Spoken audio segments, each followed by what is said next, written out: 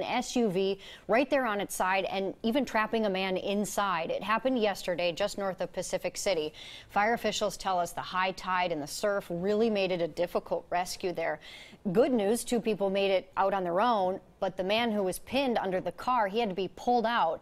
And after they got him out, he was taken to the hospital by helicopter. We are working now to learn more about just how he is doing tonight.